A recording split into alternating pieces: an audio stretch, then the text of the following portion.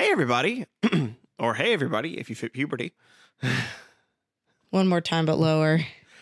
Hey, everybody. Hey there, everybody. How you doing? This is a weird Johnny Bravo vibe.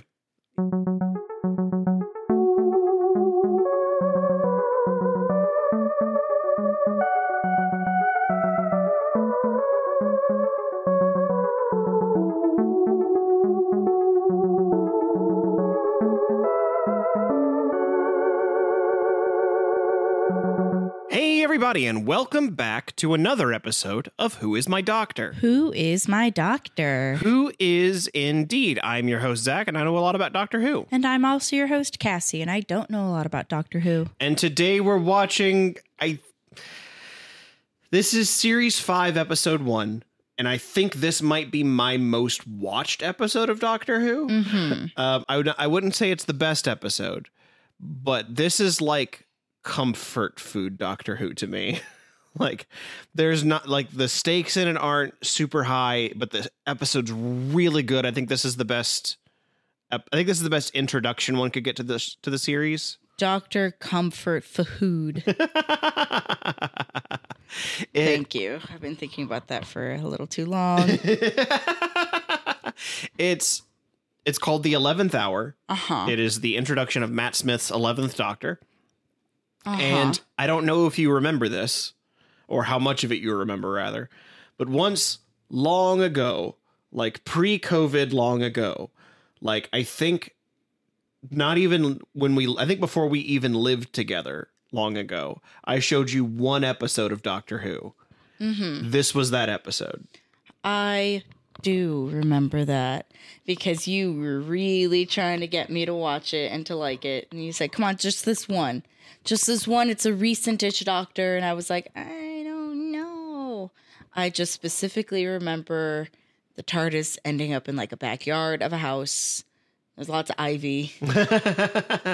Yes. So this is, as you remember, at the end of time, the 10th Doctor regenerated into the 11th Doctor, but the regeneration caused the TARDIS to explode a little. Yes. Because the Doctor, for some reason, hasn't learned yet not to regenerate inside the TARDIS. Where else is he gonna go? That's his home, dude. Just step outside. Or go deeper in the TARDIS. There's so many rooms.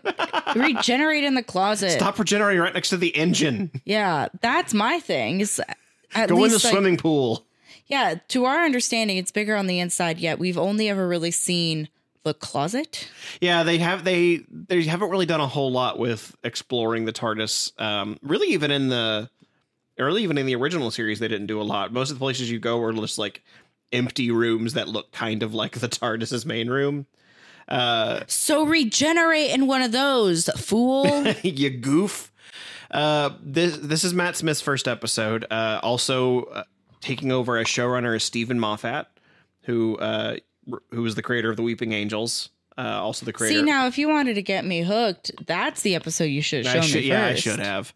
I wanted a place that I feel like is a good entry point, and the 11th Hour I feel like is the strongest entry point because you don't really need to know a whole lot going into it. You've described the Doctor as sort of a Peter Pan type figure before. Yeah, that is a hill I will die on. This episode, I feel, is one of the strongest cases for that. But because he abducts a small fairy.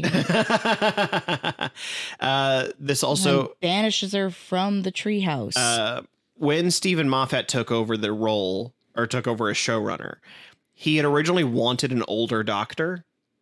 He had wanted someone who would be more like in their 40s or 50s, because they had, you'd had two relatively young actors playing him, and this character had historically been in like his late 40s. Mm-hmm. But instead, he picked Matt Smith, who is actually the youngest actor to ever play the Doctor, beating out the previous holder, Peter Davison. Would you like to guess how old Matt Smith was when he took this role? 26. He was indeed 26. He was younger than either of us are right now. Well, because we had talked about that before. Oh, okay. So yeah, I'm not going to try to be like, I'm so smart. Because I was having an existential crisis afterwards. Because I am almost 30 and I have done nothing Except for this podcast. Except for this podcast. And Which so will be my legacy, it seems. Since nobody wants to hire a theater artist. And so Matt Smith took over this role, I think because, as you will find, he has an old soul about him as he plays this character. Like there's definitely a youthful exuberance he brings to it, but there's also a part of him that it just feels like, oh, you're 1,000 years old. Okay, I buy that. Like a maturity. Yeah, you'll see. There's a weight to him that because like there is a if we want to go down this side route, because there is the people, or like there are the people that in their lives have had a lot of like trauma and stuff, so they mature a lot faster than everybody else because they have to. And then the people that are, or then children that you're like, oh, they're an old soul. And that's because this isn't their... That's because they have to be an adult when they get home. Well, that, or if you want to look at the more like, hi, we're going to venture into non-Zach friendly territory, a little more woo-woo for you, Dr. Woo-woo. Like any child that you're like, oh, yeah, they've got an old soul. Yeah, that's because this isn't their first time here. If you believe in reincarnation, like I do. Oh, okay. You are a person that is built by thousands of years of, people making new people. Mm-hmm. I mean, even if you just want to talk about it, like historically, there's that idea of you're beset upon by the last 7 generations. Mm-hmm. So, I mean, there is some like psychology there to it, where like the trauma of your ancestors gets handed down for generations until it finally works itself out. Because there's also the thing too, where it's like people now that have ADHD, it's like, it's not a crutch, but it's not as useful as it would have been when you had to stay awake and keep your ears peeled for wild animals wanting to eat you. But in this case, for the doctor, yeah, he literally regenerates. Yeah, I do like the idea though of, if we're looking at that logic and we're looking at like, this is somebody who is comprised of generations of people before him. This is his 11th like iteration. Mm-hmm. So yeah, he is built upon, or he is made of 11 different iterations or 10 other iterations of himself. Yeah. Getting back to the episode itself here, or rather to Matt Smith, I think he's probably the second most famous doctor of the modern era. He's definitely the only other one that I knew of coming into this. Partly because I think he was at the end of the Tumblr girl era. Which again isn't to disparage Tumblr girls, but it's more just to disparage the end of Tumblr. He was the last one to get shared like wildfire, and as such has a lot of, I think, his own tropes that you've probably heard of. What are some things that you know about Matt Smith's incarnation? So, I think this was like all of my friends' favorite doctors. Okay. Because there was one kid, I won't name names, but he has one of the coolest names like I've ever heard. He was one of the coolest kids I'd ever known. I had such a crush on him when I was growing up. He wanted nothing to do with me. But something that he did as like an everyday look in high school, particularly, is he would wear a bow tie. Okay. And later on in life had been like, oh yeah, I was only doing that because like I was really into Doctor Who. And I understand that it's Matt Smith's doctor that is the bow tie. Yes, Matt Smith is the bow tie. And the fez, yeah. He does occasionally wear a fez. I'll talk a little bit about the fez when we get to the part where he starts wearing it, because there is kind of a funny story attached to it. But I'll get to that then. But yeah, it was the bow tie that I know specifically, and one of our very good friends, this is his doctor. Yeah, he's also my doctor. He is my favorite by a pretty long stretch. And not to disparage any other doctors. The doctors are all fine actors. This is the kind of doctor that like really gets me into the show. Mm-hmm. And there are always aspects of this in other doctors too, but I think 11 and 2 are really the two doctors that portray this sort of like wanting to over describe it, sort of like a male Miss Frizzle energy. Okay. You'll see more of it when we get into the show. I don't want to again. I don't want to say airhead, but just like the absent-minded professor is a thing that I hear that concept getting thrown around a lot. Where he's not stupid. If anything, he might just kind of play a little flighty, but there's a part of it there's a sort of a fun manic energy to them, like a manic pixie. And Matt Smith is on record. Manic pixie time lord. Matt Smith is on record saying that Patrick Troughton, the second Doctor, is the one that was the most inspiration for his Doctor. Okay. As I've said, this show is being taken over by Stephen Moffat. To just briefly touch on the things he wrote: "Are You My Mummy?" The French Murder Robots, the Doctor and Madame de Pompadour, and the horse, the Weeping Angels, and River Song, the Silence in the Library two-parter.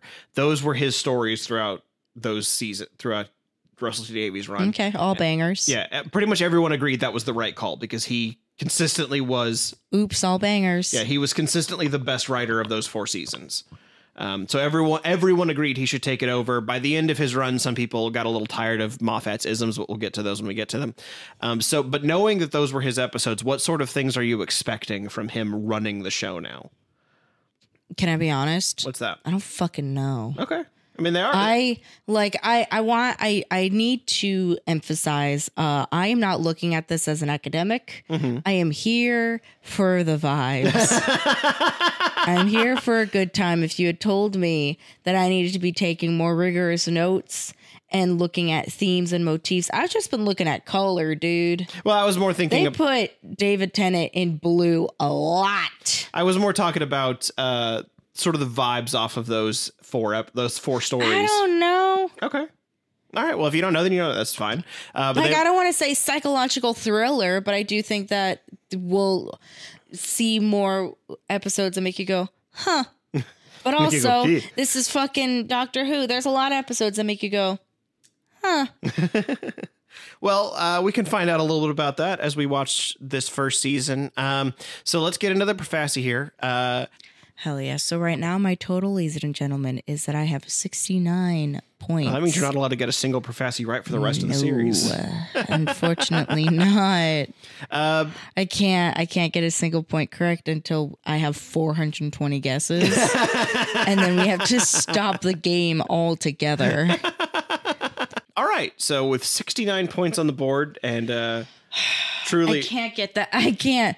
We're lucky that you just start guessing like the total opposite of whatever the question is. See, because we're at a point now where it's like 69, great number. One of my actual favorite numbers, though, in all time is 75. Oh, okay. So I'm like, ooh, I gotta get up to 75.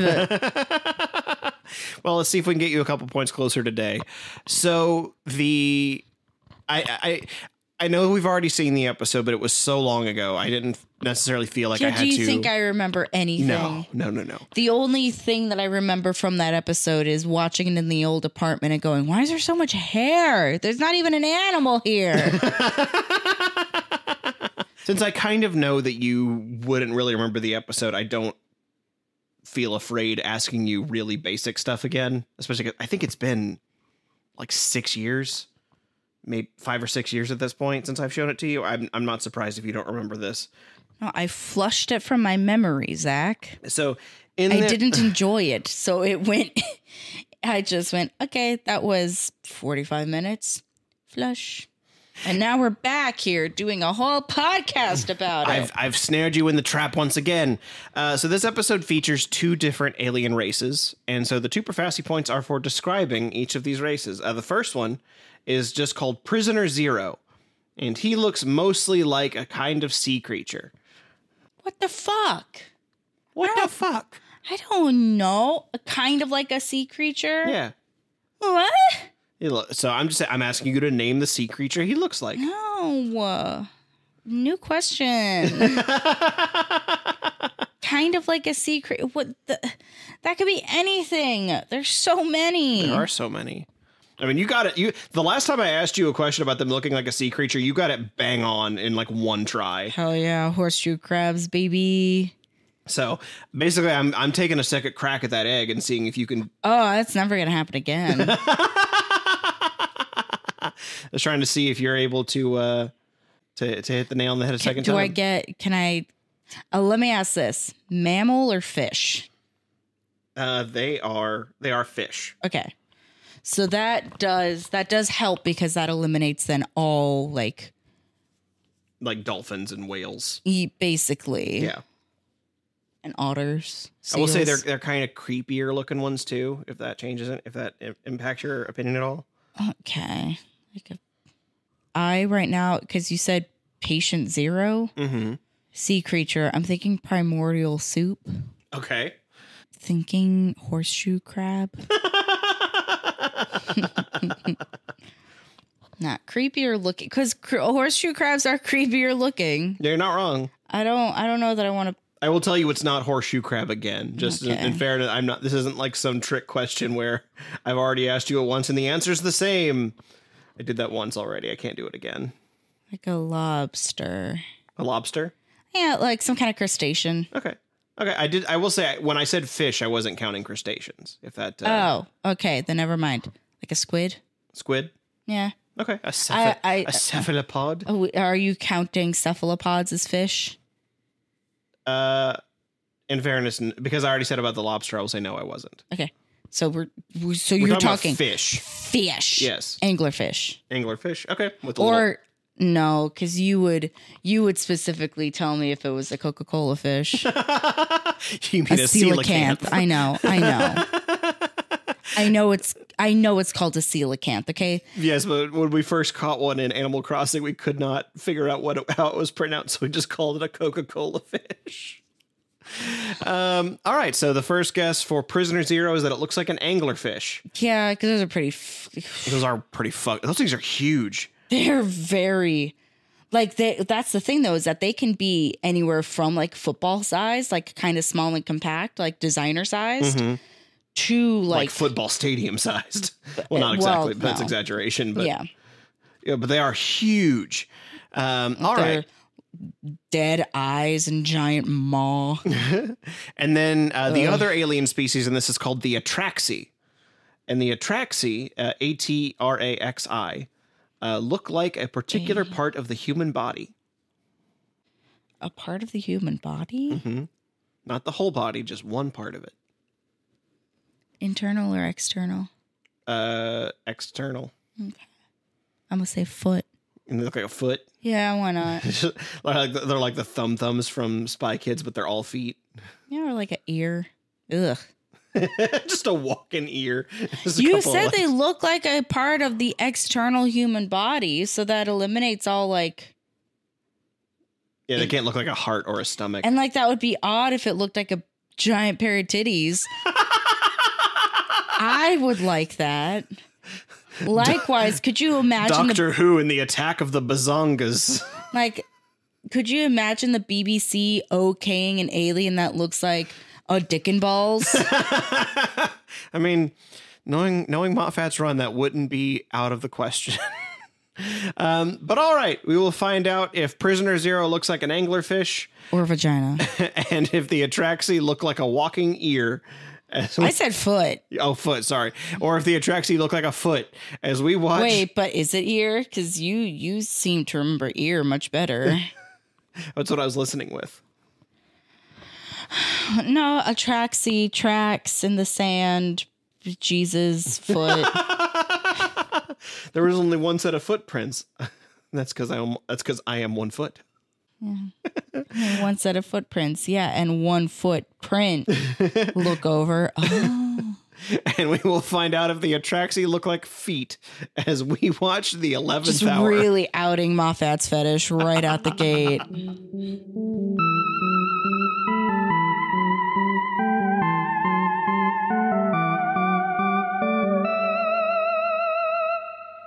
Today's episode is brought to you by Igor's Evil Coffee. Hello there. You look like someone who hisses at the sun or wishes to put a curse upon your neighbors. Well, while I can't help with that, I can bring a little malicious joy to your morning.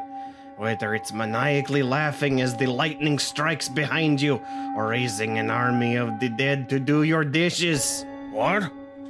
Igor's evil coffee is sure to add a little extra flair from the dark magic that over-caffeinates the beans. And that's not all that makes this dark roast special. Igor's evil coffee is the only cup of joe made with the ashes of a real guy named Joe. Igor's evil coffee, because even bad people deserve good mornings.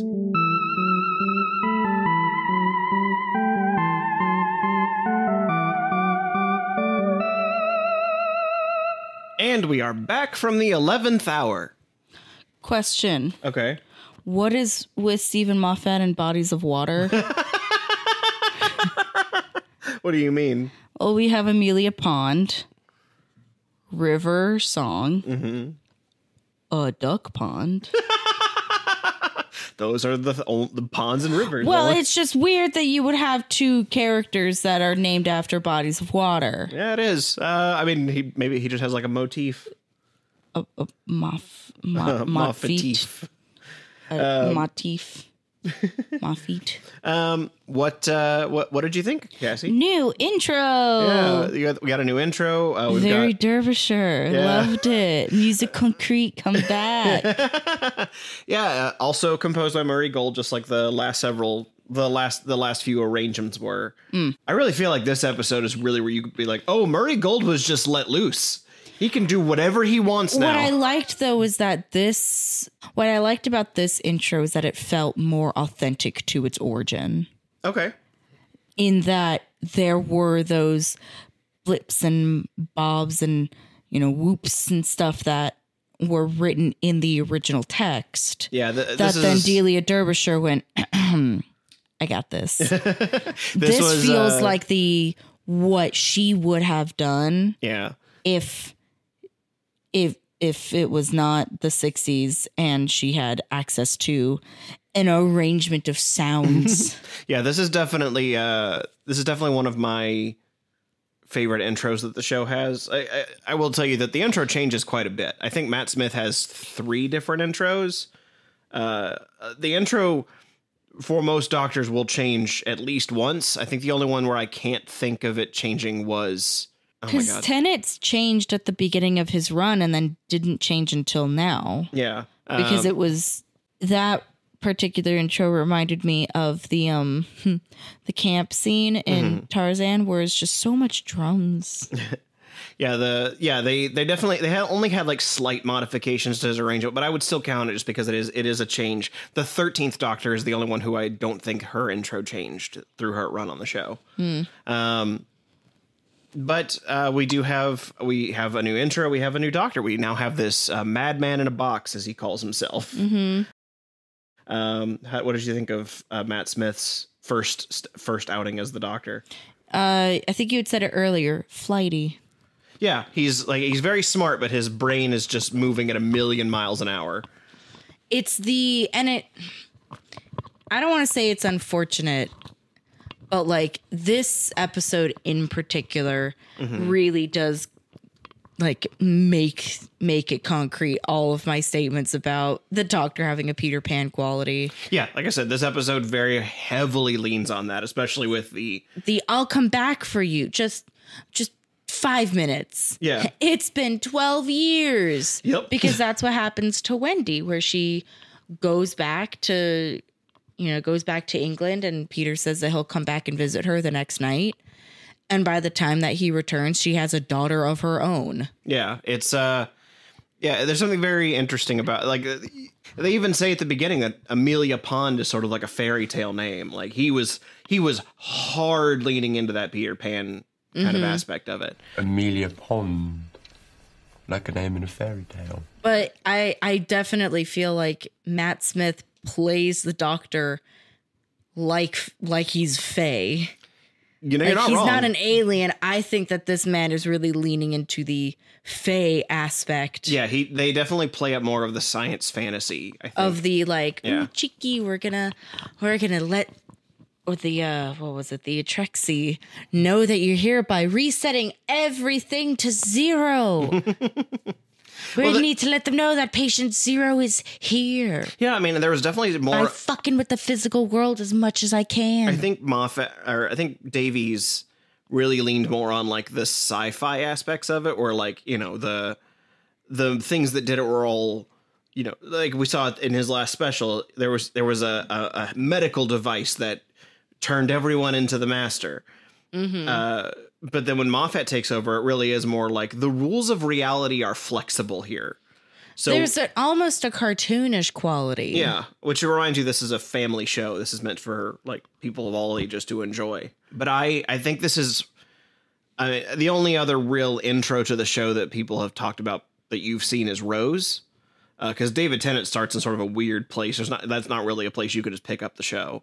But this is the other place. This is one of like 4 places people say you can jump on the show. And I think this is the strongest of them because it gives you a lot of like the lore of the show without feeling bogged down by it. I suppose I do think back, but I was thinking back to when you showed me this episode all those years ago, trying to figure out like, why didn't I like leech into it? And I think there are some things where because the Doctor is moving at such a breakneck speed, it is a little off-putting. Because even though like you can identify with Amelia the entire time of just being like, I thought that I made this up. Yeah. I thought this was something that I dreamed, but how could it have been when there were so many things I know I saw? Because you even see at the very end, it pans over her collection and her array of different drawings and figurines she had made over 12 years, each one getting a little bit better than the previous. Yeah, like you could really tell that she was... It was kind of like when kids have a thing that they draw. Yeah. Well, like, it's the Doctor was her imaginary friend. Yeah. For or like there was an episode years. of Bob's Burgers that we just watched where Gene had mentioned that he drew a picture of an angry hot dog and he's like, yeah, this is just what I'm drawing right now. Like every kid has a thing that they draw and hers just so happened to be the Doctor. Yeah. Her raggedy Doctor, because for most of this episode, calling him Raggedy Doctor though is so funny. I'm just a rag doctor. Happy and freaking out all day. Just a rag doctor. Yeah, he's wandering around in the tattered remains of David Tennant's outfit for most of the episode. I think they just get more tattered as the episode goes on. Because he's just running around in them. You know, I do sort of like that they let him find himself before he puts on his outfit. Because David Tennant's Doctor also kind of did that. He was just wearing pajamas for most of the Christmas Invasion. He didn't put on the coat until the end of the story. I do like that they make that he says the phrase of he's still cooking. Yeah. Because I've heard that now in so many other contexts that don't involve food. Like whenever I'm getting my hair done, Maddie will say that it needs to cook. And there's just something so silly to me about something that isn't food needing time to cook. It is kind of funny that both 10 and 11 have fruit in their origins, because when Tennant like wakes up in his in the pajamas and he's yelling at the Santas, he's got an orange in his pocket. Yeah. And Matt Smith's first words as the Doctor in this episode are, "Can I have an apple?" Yeah, so he had an apple in his pocket, and David Tennant had an orange in his. That's why you could compare them as apples to oranges. Aren't I clever? I'm really happy that this Doctor didn't need to be roused from his slumber. Yeah, no, he didn't need tea. He needed fish fingers and custard. Jeez. After going through the entire pantry, it seems. The entire food pyramid. Because it was apple... Yeah, an apple was the first one. Bacon? He wanted yogurt. Yogurt. But then he hated yogurt because it's just stuff with bits in it. Fair. I feel like you've also had like, not autistic moments where you've been like, I don't like this. It's just stuff with bits in it. I know that's how I've always felt about those like, I don't know that you would actually know what those are. That's an Asian treat. But it's like a little Jell-O cup that has like fruit bits in it or like lychee jelly bits. Okay. That's just Jello with stuff in it. Then it's I never liked them. Then he says, you're Scottish, fry something. And so she fries up some bacon, to which he went, that's bacon. Are you trying to poison me? And then it's beans. It is beans. I think the bacon. Beans is my favorite. Yeah, beans are evil. Beans are evil. Bad beans. I think the bacon trying to poison me bit is a callback to, I believe the third Doctor implies that aspirin can kill him.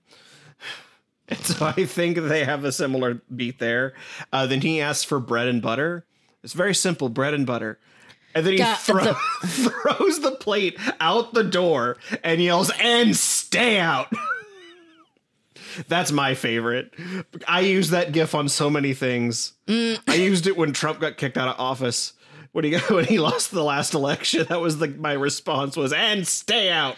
Well, I also need you to remember, I'm a barista. So do you think that if you thought that I was going to plug beans are evil, bad beans, if you thought I would start saying that every day now when I'm at work, you would be correct. And then Amelia says, well, we've got some carrots. And he's like, what? Why would I want carrots? I'll tell you what I want. And he dips in. It's like, I want fish fingers and custard. And he uses the custard as a dipping sauce for the fish fingers. Me being the crafty as I am, just would really love to know what exactly he's eating, because it can't be fish fingers and custard. A custard, I believe. The fish finger has to be some kind of fried cake. Or it's like tofu. Well, because he's not actively eating. He's actively eating the stuff. Yeah. So it's either those are fish fingers and mayo, something that has the same texture, but also I don't think that an Englishman would eat mayonnaise like that. Mm-hmm. So because I was curious, I looked this up, and according to Matt Smith anyway, he really ate fish fingers and custard. That was really what he was eating on set for at least the first few takes. Eventually they swapped out to a cake with a coconut breading. And according to Matt Smith, it was because the fish had gotten cold and crusty and gross. But according to him, at least as far as he's ever said, he started off taking actual fish fingers and actual custard and eating it and surprisingly enjoying it. Anyway, back to the episode. And then after this long montage of him being disgusted by food, he goes, man, you're really acquiescing to all of me. The crack in your wall must be pretty scary. And they move on to the crack in the wall.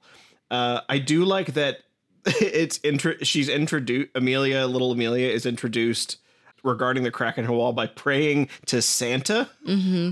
Praying to Santa, not unlike Lilo praying for an angel. The nicest angel you have. Cut to the Doctor climbing out of the TARDIS, soaking wet. And then but I also like that she goes, it's Easter, so I hope I'm not waking you. I like that means that she thinks that Santa sleeps. Santa hibernates the other 11 months of the year. And then I do appreciate that she's like, or send a policeman. And then she looks out her window and it's a police box. I like the first chunk of that episode is so good. Well, because the little girl that they have playing Amelia is so cute. So fun fact about her, that's Karen Gillan's cousin. And nobody knew that, including them going into production. Fantastic. They did not know they were each other's cousins until Because I went, damn, they really got somebody who looks just like her, which can't be too hard. She's a redhead with freckles. Yeah, no, they found... He's thinking that every redhead with freckles looks the same. Whoops. It's all the soulless eyes, you know? Stop. So they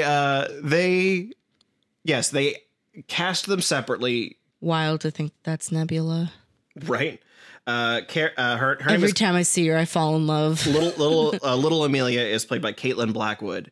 They did not know each other at the time, and they did not know that they were cousins until I believe mid through production. They found that out.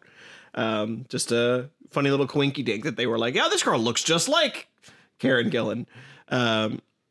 It's wild. Yeah, because I wouldn't I wouldn't look at one of my little cousins and say, yeah, me and Claire look just alike. Well, you've been slightly influenced by your Japanese father. Fair. I guess, yeah, if you are Eurocentric and all parts of your family are Eurocentric. Mm-hmm. The doctor investigates the crack in the wall, says that it's a crack in space and time, 2 points of space-time that should never have touched. And when he opens it, on the other side is a prison with a giant eyeball. Not a foot. Not a foot. So we might have discovered Moffat's fetish, but if it is, it's eyes, not feet. All he keeps hearing is "Prisoner Zero has escaped," is a voice that echoes through the crack in the wall. I hate that. Could you imagine just hearing that at all times? Or not even at all times, at random times. Just minding your own business, drawing a picture, then you hear, like when we had Prisoner Zero has escaped. It's like when we had a squirrel in the vent for a little bit, we would just occasionally hear it. It wouldn't be consistent, it would be random. Or like when we lived at the apartment and every so often you would hear our neighbor's thunderous footsteps. I forgot about another thing I wrote down in my notes. What's that? But you said you were in the library. Yeah, the swimming pool is in the library. So was the swimming pool. Yeah. I do. Yeah, So is the he's swimming all pool. wet. And he spends the whole time all wet, too. He never seems to dry off through all the food. The doctor has so many good little moments here. They really wrote a lot of good actor moments here. Mm-hmm. The one in that scene is, You know when grown-ups tell you everything's going to be fine, and you think they're probably lying to make you feel better? Yes. Everything's going to be fine. and then he runs out to the TARDIS as it starts to phase away, and he's like, it'll be a quick 5-minute hop. And you audibly went, it's not going to be 5 minutes. No, it was the second she ran back to her house and grabbed her cute little suitcase and just started putting as many things as she could find in the suitcase. Just like a stack of shirts, like a hat. Yeah, just stacked it all in a little suitcase and then walked And then outside. on her way back out, she managed to grab a coat and a hat so that she's prepared for any weather. Oh, and then she comes out, sets the suitcase down, and plops and just sits and on it. waits on it. God damn. It was like, did you ever hear about Hachi? I don't know what that is. So it was in Japan. It was a Shiba Inu that would follow his person every day to the train tracks, watch the train depart, go back home, and then come back and wait for the train to come back for his person. His person never came back. Oh, So Hachi just waited at the train for somebody who wasn't gonna be back. some real that episode of Futurama with the dog. Oh, so that movie, they made a movie out of it that came out right after one of my dogs died. Oh no, We had it on DVD. We put it by the TV. We never watched it. yeah, and so so we even get told it's definitely not been 5 minutes by this. Poor little Amelia was Hachi. Yeah, She was just waiting. we get told that it was definitely not 5 minutes because it does a close up on the clock and it does a crossfade until the clock is shows a different time entirely, like Yeah, a several different hours. time of day. Yeah, the sun is out, and the doctor arrives and starts running into the house, and immediately gets thwacked on the head with a cricket bat. And I do like that when he wakes up, he's like, "Oh, whack on the head, just what I needed." Well, because while he's passed out is when we go to the hospital. Go to the hospital. Or all the comatose patients. Yeah, they're calling for you. They all woke up at the same time and said, "Doctor." Yeah, they do it in front of that doctor. Good. I'm glad, because the entire time she's making that poor nurse feel like an Yeah, idiot. we meet Nurse Rory is who we meet in that moment. Rory. Yeah, Nurse Rory, played Rory by is Arthur the- Darvill. Rory is the most English name. And he's such a meek little lad. He's just, Rory. And then as the doctor wakes up, we meet Karen Gillan dressed as a policewoman. Certified policewoman with fish, or with With but not fishnets, but with stockings. Yeah, with stockings on. Really should have been the first indication, like, oh, this is not... Well, I went, wow, they really let their police officers dress up, don't they? Nope. But yes, it is interesting seeing Karen Gillan. It's also interesting because at this point, I'm so used to seeing her as Nebula. When they do her as Nebula, obviously she has like layer of latex makeup on her whole face. Like she has basically a second skin. Yeah, and so there's a part of it's like, that's not what her head is shaped like. But I'm like, no, she's just usually bald and covered in latex when I see her in Marvel movies. I've forgotten what her actual head is shaped like. She is the companion for actually a couple of seasons. She runs, I think, 2.5 seasons. So she'll be with us for a little bit. Cool. I didn't want to get my hopes up because I was like, man, I really like her. Yeah. She's a little skeptical. I love this. Yeah, she's skeptical and a little spunky. Very, very much Rose adjacent, but with the caveat of she doesn't have parents except for an old lady aunt. Yeah. Who was presumably dead by the time we get to the future, because we don't see hide nor hair of her. I thought the old lady was her aunt. Which old lady? The one that they talked to. Oh, no, that was her they call her Gran. Oh, and I thought it was like the younger guy, like, oh, that's his grandma, but that's her aunt. I don't weird, like timey-wimey family dynamics. I don't think so, because they refer to Jeff as her friend, not as her like cousin or something like that. Which we'll get to him. But yeah, presumably if she lives in that house. Yeah, and she has lived there her whole life, which is why it's so fucked up when the doctor's like, hey, there are 6 rooms here. Can you imagine for just a minute if you looked down the hall one day and just saw a door that hadn't been there before? I want that to happen so bad. I need more storage in this house. Just an extra closet. Oh my God. I'm so eager for whenever like we move into a new house for me to discover a room. And as now that Amy's noticed it for the first time, she starts walking back to that door to open it. That room also, that door has visible scratches on it. Well, yeah, because the only thing that goes in it is a giant eel monster. Big old teeths. Big old teeths. That's how he opens the doors, with his teeth. He doesn't have any hands. He pushes it open with his teeth. That's why it's covered in scratches. And as another great quote that I really enjoy is that as he's telling Amy not to go in the door, he just goes, "Do I have a face that no one listens to?" Again. Makes you wonder how many of his faces do not get listened to. Or which one did get listened to. Yeah, which one of his like several faces does he feel like got the most listening to? I mean, I feel like David Tennant got shadow monsters to listen to him monologue, so... Yeah, it's because he's pointy. Matt Smith is very, like, weirdly, like, round. He's friend-shaped. He's not a threat. Amy walks inside and she finds the sonic screwdriver has popped up on the table and gotten covered in goo.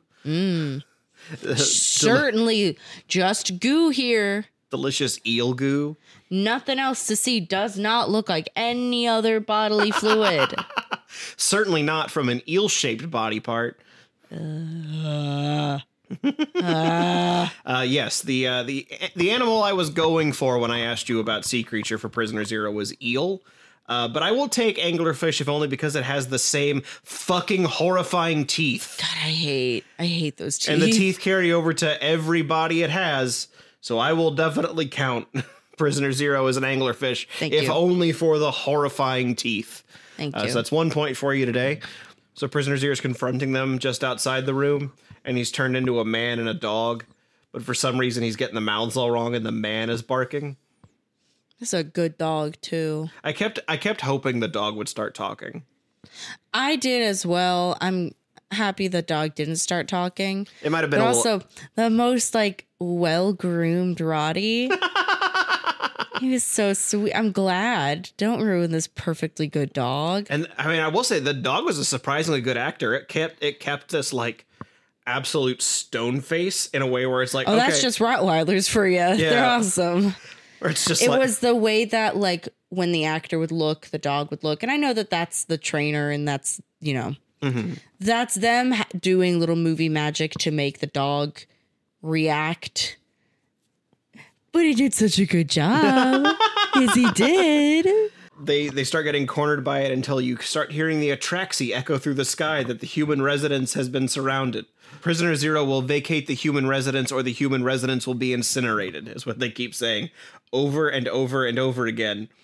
Quickly found to be broadcasting on everything from ice cream trucks to TV channels. To people's Walkmans, too. Yeah, she's listening on her phone, and it's the wrong things coming into her headphones. And they burst into the house of what appears to be possibly Amelia's grandmother, possibly just it's a small town.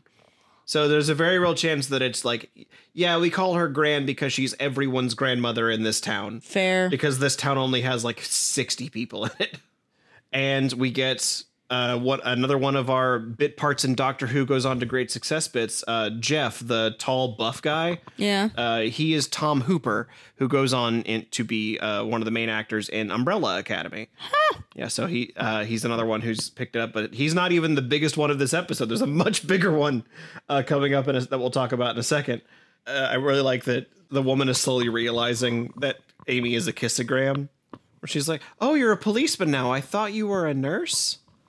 It was just her being so accepting and so willing to just go with it. But it's also like, you're an adult. I can't pick on you, but I am a little worried right now that you're a stripper.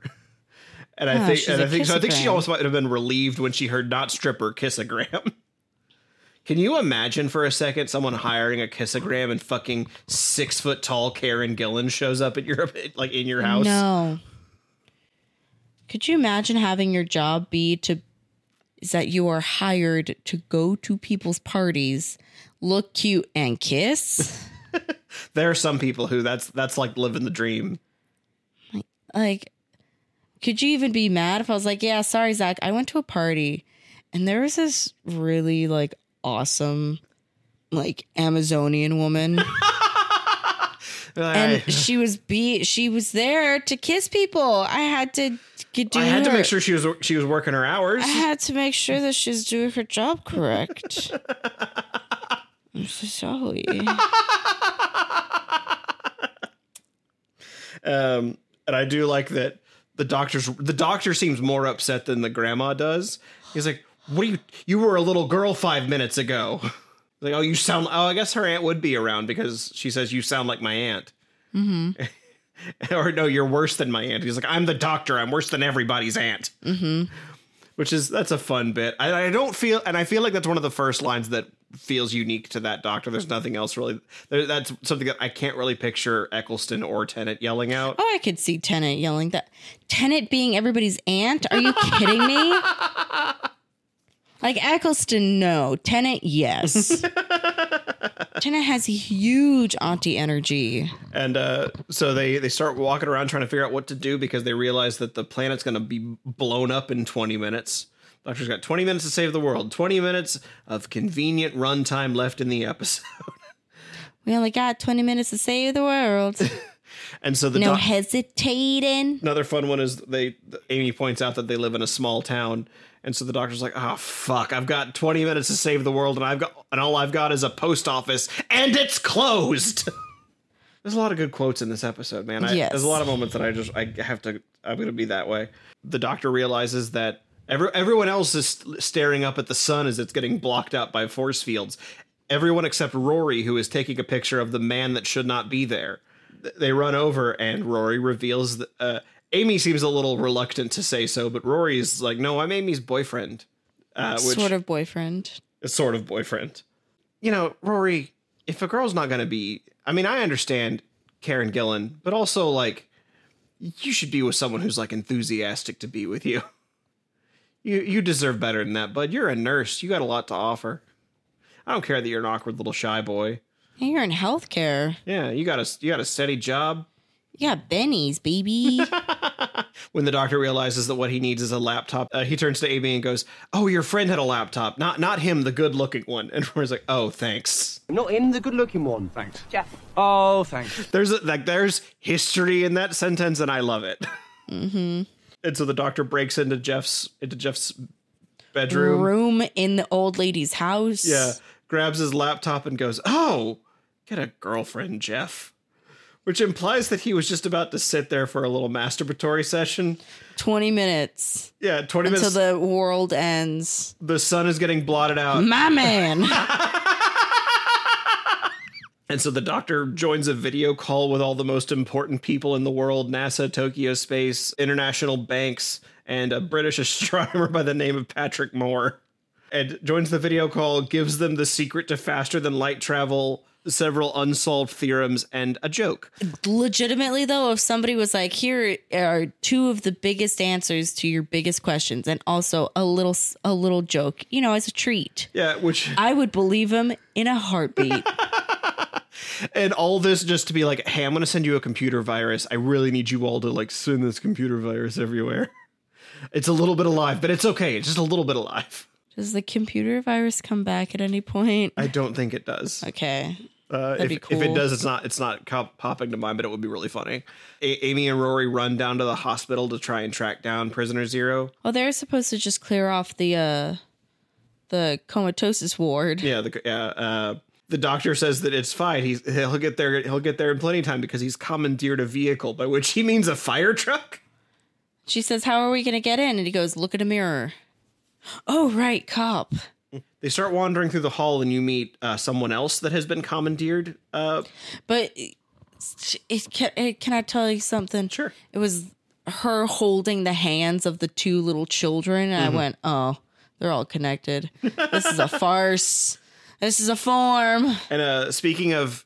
Arrest this scary lady. Speaking of people who get bit parts in Doctor Who and go on to great fame, this might be the biggest one of all. This is Olivia Colman, now Academy Award winning actress Olivia Colman. Incredible. Yes. Wow, how'd they get such a good actor? Yeah. She's such a small... Yeah, she wasn't famous yet. Now she's gone on to play like Queen Elizabeth in The Crown, and she won an Academy Award for the movie The Favorite. She's been in Broadchurch, and she's been in Fleabag. She's been in so many things. She was in, I mean, it wasn't good, but she was in it. She was in the Marvel miniseries Secret Invasion. Like she's got so much going on, but at the time she hadn't done any of that yet. She was still a few years away from that. So she's got a bit part in Doctor Who playing a woman that sounds like a little girl sometimes.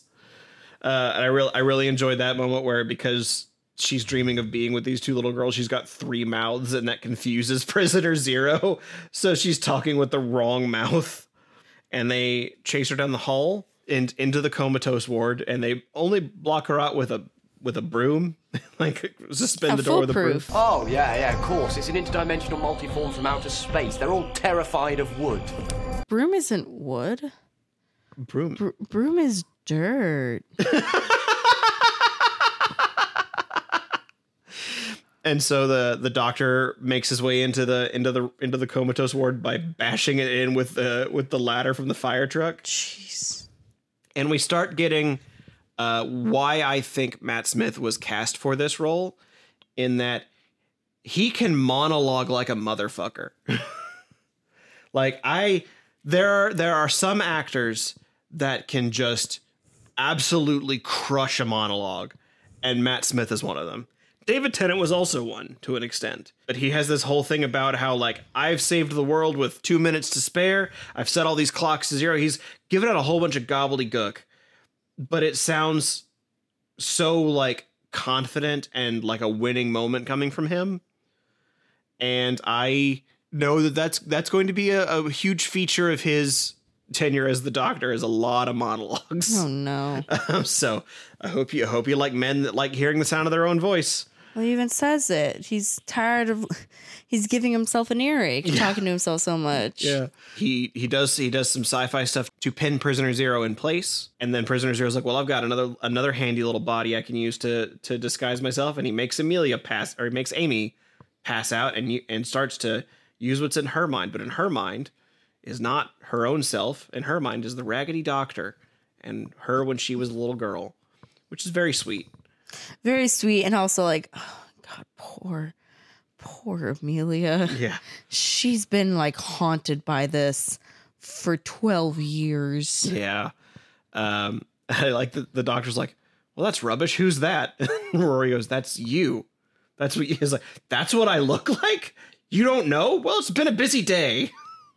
Because the doctor has not had a spare 2 seconds to look in the mirror. No, why would he? Or if he has, it's just been like the rear view mirror of the fire truck. It's not been like a full taking stock of his face and clothes. The doctor has Amy think really hard about when she saw Prisoner Zero's eel form to make Prisoner Zero shift into that body. And I really like the doctor saying, like, congratulations, you've become a perfect imitation of yourself. Why did that stick with you? Because that's what I do every day. I'm a pitch perfect imitation of myself. It's just a fun line. It's something that it's another one of those things where that line really only works in the context of Doctor Who. And then as Prisoner Zero gets retrieved, the Atraxi start to fly away, and the doctor's like, no. He calls them. Calls them on Rory's phone, apologizes about how expensive the bill is about to be, and says, Where do you think you're going? Get back here. In a very like this is one where I say, like, yeah, he's 26, but he does have the energy of someone much older, where it does feel like a parent. Again, he has auntie energy. It's like, can you imagine, like, because my mom's an aunt, or like my Aunt Denise, just having saved, we'll downsize it, save the day from something that they know shouldn't have happened in the first place. Do you know the kind of phone calls they would be making afterwards to make sure that everybody knows that this is never going to happen again? Yeah, the doctor even says that leaving is good, never coming back is better. And so the doctor basically calls them down to monologue to them on the roof. But first he has to get changed because he realizes his clothes are all tattered. I like that after all we saw with David Tennant's like suits, they're just left on the floor of a hospital. Those suits have seen so much. And he just like, I thought he was taking clothes from he's taking clothes from the hospital. Like, right. Those are patients' clothes. But what I mean, the clothes he took off were David Tennant's clothes. Oh, I understand. And they're just left in the hospital. I mean, it was a tattered, nasty shirt. So did he keep the shoes? No, he's wearing different shoes too. These are more like leather. These are flip flops. No, these are leather shoes. Tevas. The doctor starts changing clothes using other people's clothes from the hospital, and I like he goes, "Turn your back if you're embarrassed." And so Rory turns around and he looks to Amy. He's like, "Aren't you gonna turn around?" And you know what? Amy's earned this. She's waited 12 years for this in Azkaban. And she goes, "Nope." Which, in fairness, Matt Smith's a good-looking guy. She also does a very good job at, like, actively showing that her eyes are eating this up.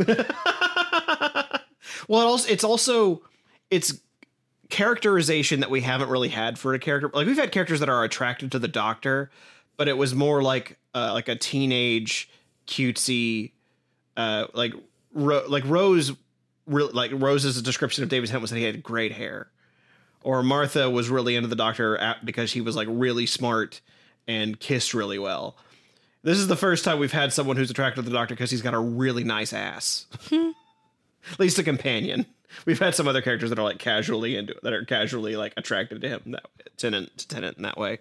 And so it's kind of funny that it's just a way to be like, this is a more mature character. It also definitely feels like a let me have this. Yeah.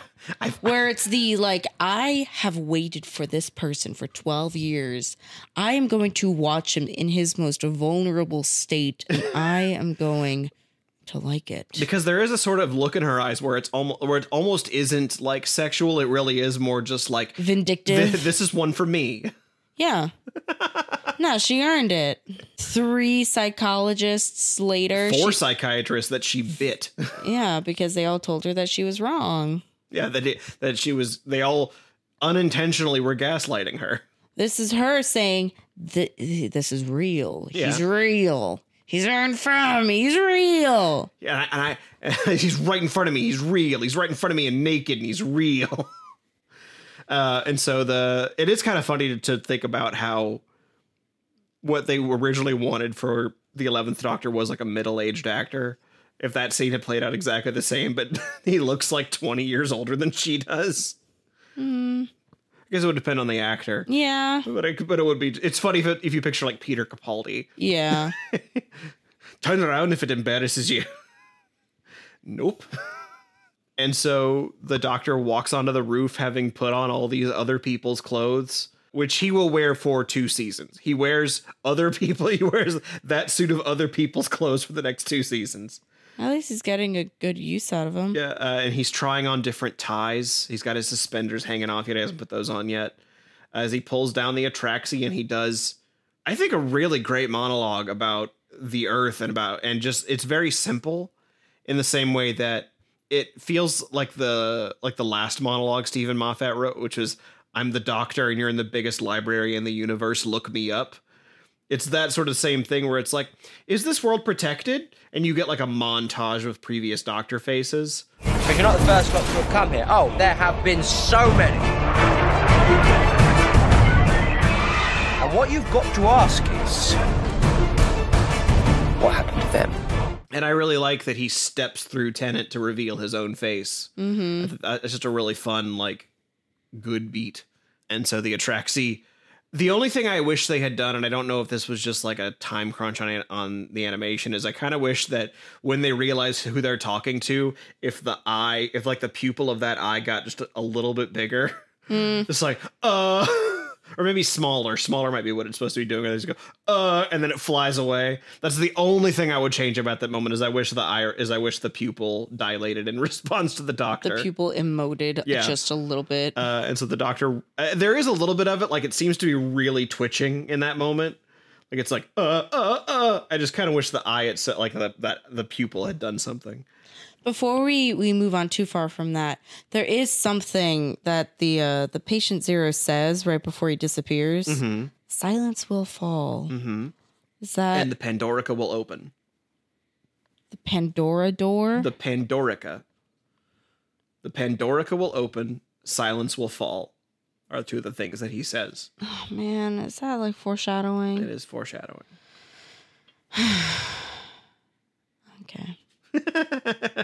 Because I clocked it, and then I was like, okay, great. Now I just get to sit on this forever. Yeah, those are parts of Moffat's running arcs that he has for his Doctors.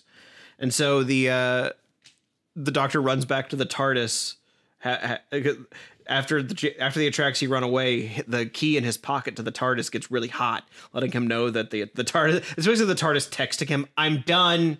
Yeah. I'm done cleaning up the mess you made when you blew up inside me. Like a cake. The TARDIS is done. And so the Doctor runs to it, and all we get is this little orange glow on his face. I'm like, oh, you sexy thing. And so he does what he calls a little pop to the moon and back. And I do like they have this little moment where it cuts back to Amelia sitting on her suitcase in the morning, which I don't know if that means she sat on that suitcase for hours or if she just walks out there periodically and hopes the Doctor will show up then, which is sadder. I think that she sat and waited. Yeah. Because she's also wearing the same outfit, which would sort of imply that's the case. And she hears it and she smiles, but the Doctor doesn't show up. Then the Doctor shows up, apparently even later, 2 years later, to which Amy is upset about again. And the Doctor invites Amy to come along. There's a part of me that would kind of enjoy seeing the Doctor with a child companion like Amelia. I'm not going to complain about getting Karen Gillan. She's an incredibly talented actress.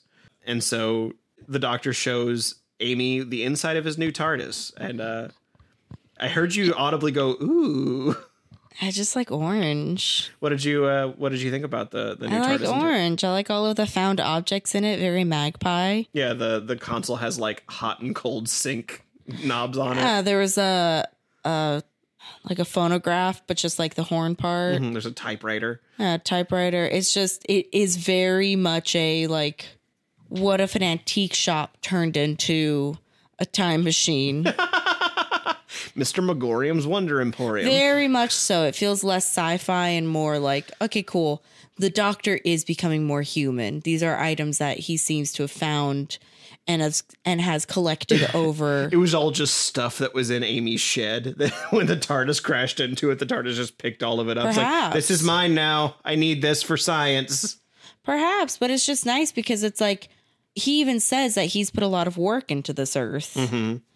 And so it's a way that you can like physically see that the Doctor is not only fascinated by humans, mm-hmm. but also like loves humans. Mm-hmm. So look at all this neat stuff. It's very 22. Look at this stuff.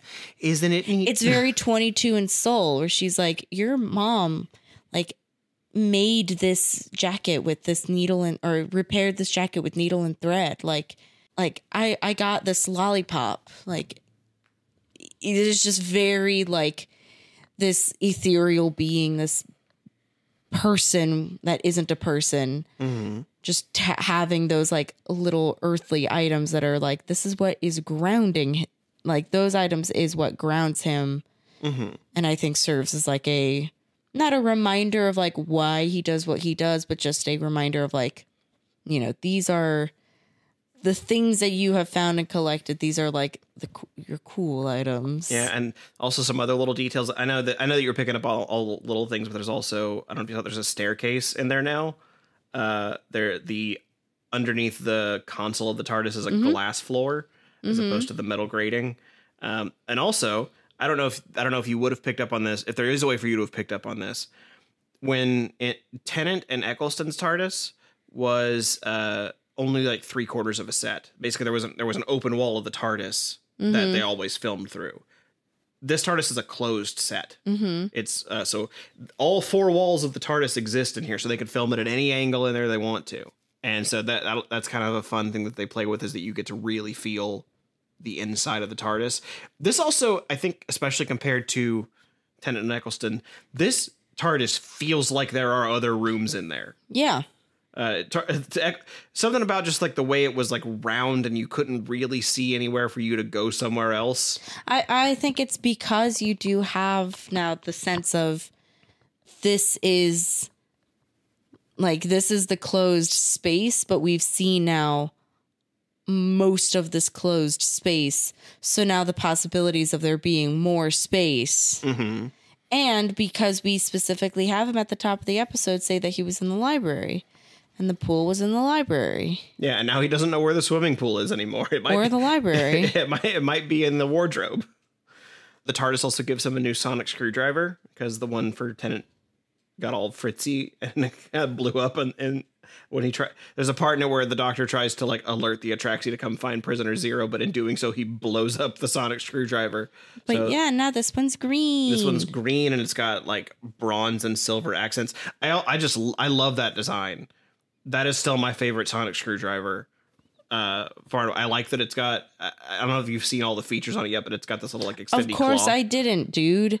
We've seen it for maybe 15 seconds. Okay. But yeah, this one feels this is my favorite. I had one for a long time until it broke, and I've ordered another one because we started watching this and we want one again.